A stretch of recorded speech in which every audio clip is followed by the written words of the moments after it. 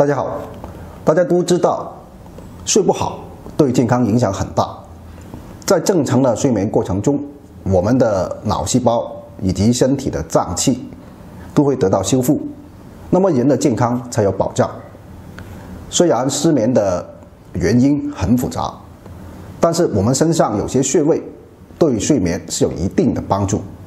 下面向大家分享2个穴位，一个是申脉，一个是脚海。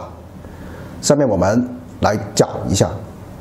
申脉穴在足外侧部，外踝直下方凹陷中，就在这里。脚海穴位于人体的足内侧，内踝尖下方凹陷处，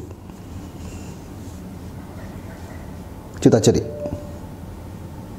好，找到这2个穴位，我们就用拇指指腹点揉，就这样保持一定的压力，旋卷点揉。每个穴位5到10分钟，做完一侧，再做另一侧的穴位。